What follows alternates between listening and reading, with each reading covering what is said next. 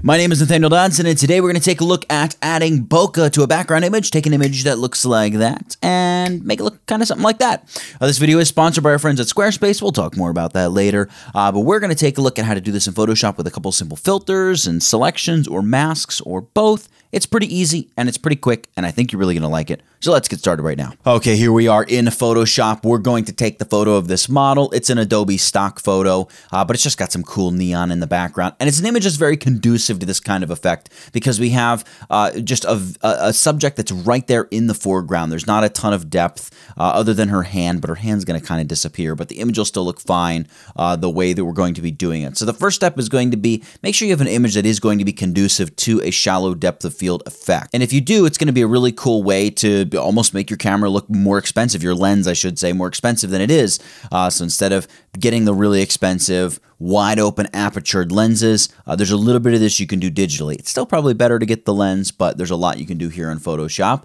And even an image like this, where it already has shallow depth of field, but maybe you're looking at it saying this background could use more, you can use the technique there. And then here I've done it to this image. This is the image with the blur, but if I shut off the blur, here was the image out of camera. Maybe we're looking at it saying we really want more blur in the back. And we can do that if I can turn the blur back on. There we go. And then the two layers on top of it. There's a little bit of haloing, but we'll talk a little bit about that later. Point is, you can use this technique for all sorts of stuff, but this is going to be a really cool image to do it with because this image works particularly well with this technique. So it all begins by selecting our subject first. So I'm going to grab my quick selection tool, just try dragging a selection over our model, and it's going to give us a reasonably decent selection. And that's kind of all you need is reasonably decent. We're still going to go into select the mask and tweak it because you can see like there, we're selecting a little bit of the background and things can just kind of be cleaned up a little bit. And you can see we're not selecting the hand. We're going to sort of forget about the hand for a second. Go select and mask by hitting the select and mask button. By the way, there's also select and mask. It's going to bring you to this dialog. I am viewing this with the red overlay. I just think it works best for this image and I can really see where my selection is going to be. And then I'll zoom in here and I'll just begin cleaning up the selection a little bit. So I'm going to do this with just the straight brush tool, and I'm going to grab my tablet and I'll use my square bracket keys to make my brush either bigger or smaller, and I will just paint over the areas that I want to keep or get rid of. I'm holding down Alt-Option to switch my little plus to a minus. That's going to help get rid of areas that I want to get rid of.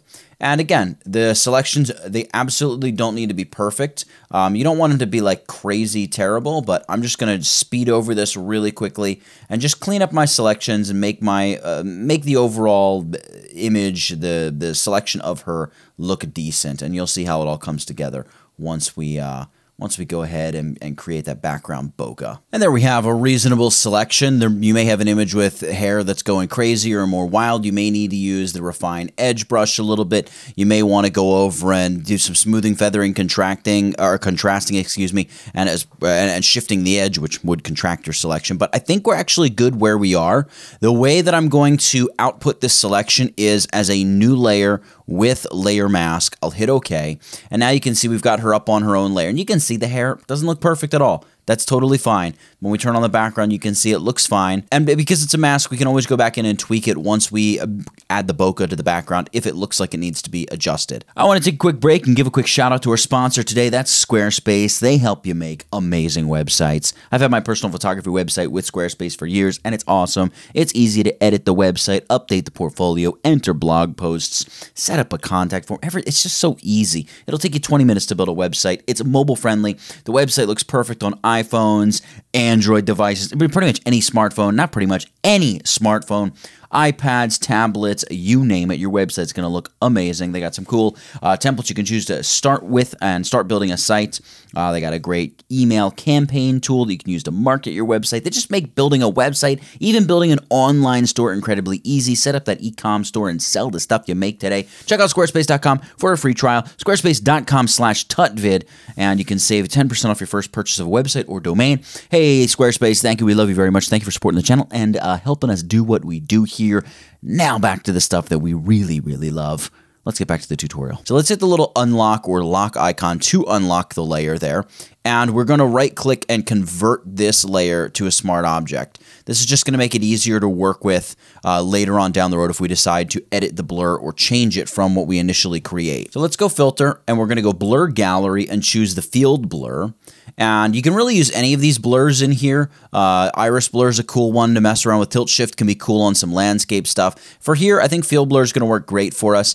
And what I'm going to do is add a point up here next to her head, and I'm going to make this a blur of 120 pixels. We're going heavy in the blur department, and I might go over here just beneath the letter O and the letter U and make this like maybe 150 pixels, so just a little more blurred.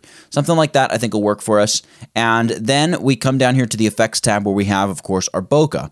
I am going to increase light bokeh to about 75, and you can see it looks really, really bad. As we go through these bokeh sliders, this is obviously where the magic happens, and the balance between these three sliders is going to make all the difference in the world for you. I'm going to add a little bokeh color to this as well. And then it's up to the light range. So I want to constrain this bokeh to just the ultra bright areas of this image. And because I know there's neon back there, I know there is some really, really bright stuff. So let's go like 230.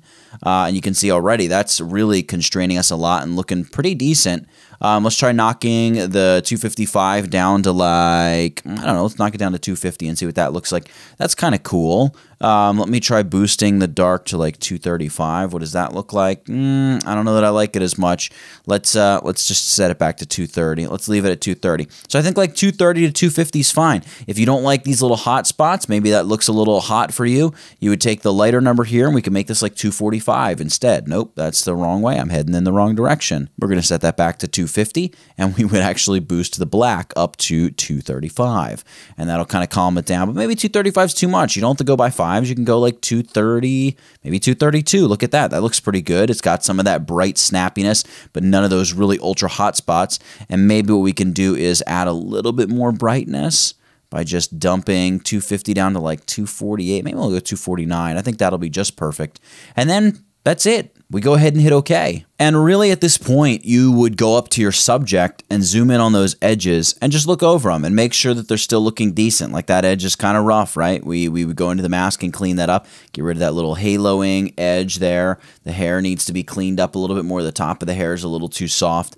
So all that is just a matter of refining a selection. And that's really not too crazy difficult to do at all.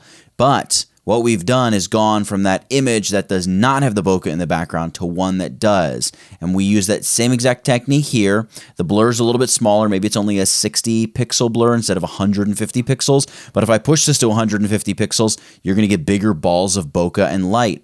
And every image is going to be different. The key thing is just when you're looking at that bokeh effect area, the relationship between these four numbers is super duper important. And, you know, the difference here, if I push light bokeh down to 30, you can see it doesn't look like we got anything. It just looks like we're blurring it. If I push it up to, I don't know, 90 or 100, now everything is really hot again.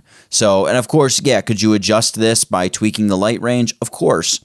But sometimes you like the light range that you have, and it's just a matter of adding more or reducing the amount of bokeh. And sometimes it's a matter of changing the blur as well. If I knock the blur down to 75, you can see we get a totally different bokeh pattern. In fact, it's kind of difficult to see much. Well, I guess there's a little bit of bokeh in there. But the point is, you really want to get your numbers right because if you get these numbers right and they all work together, you can actually get some really nice effects. And it's just a really fun way to create artificial bokeh in Photoshop and just fake having one of those really high-end expensive lenses until you save up your money and get one for yourself. Well, that's going to be it for this one, everybody. If you enjoyed it, number one, make sure you subscribe to the channel and hit that notification bell so you're notified whenever a new video goes live.